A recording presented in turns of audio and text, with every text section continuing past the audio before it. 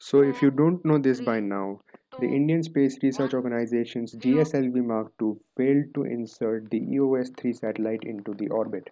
Plus 5 seconds. Lift off normal. Attention all stations. This is Range Operations Director.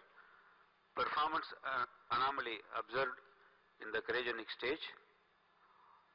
Mission could not be accomplished fully.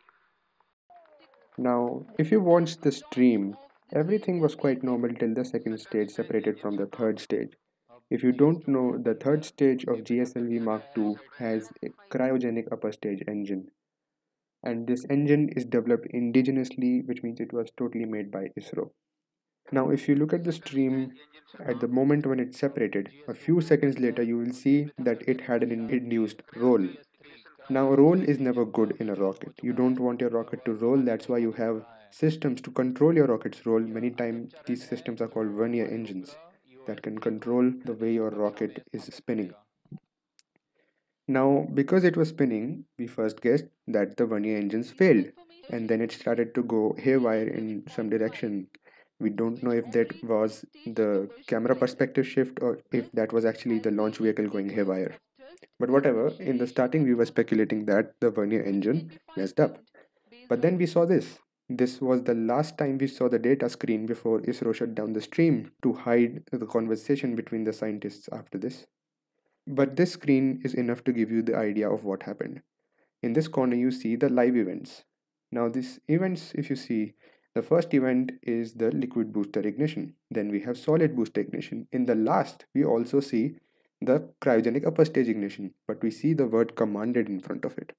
What commanded means is that it was only commanded, the ignition wasn't successfully reported back, which simply means that the engine failed to ignite.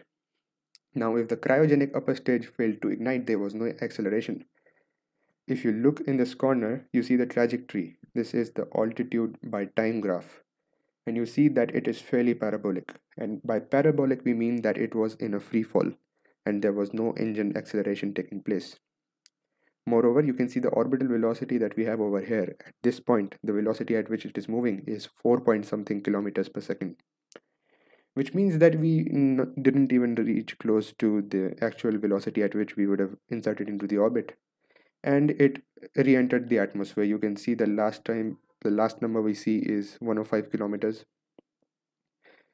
And this really shows how ready we are for future big missions like NISAR with NASA and the Gaganyaan.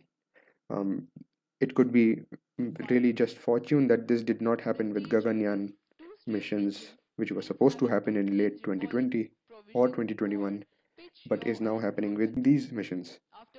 But now, what about this? What about the satellite? Well, we can just say that it crashed somewhere near the Andaman Nicobar Islands, and there will be a replacement for this. Either there will be a new satellite like GISAT 2, or they will just make a new GISAT 1, whatever. But now we really need to see the reliability of our cryogenic upper stage engines.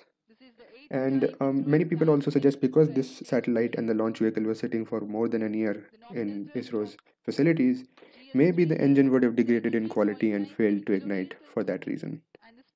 So yeah, that's basically what happened. The engine did not light, and my efforts of getting up at 5:43 all got spoiled. Thanks for watching this video.